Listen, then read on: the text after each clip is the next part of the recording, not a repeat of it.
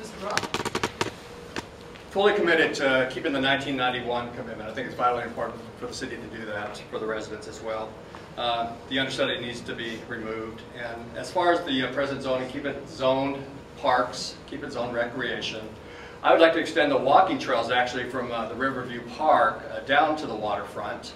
I'd like to see it maybe even maybe like a fishing pier or something put in down there so that people of the city can enjoy that as a recreational area.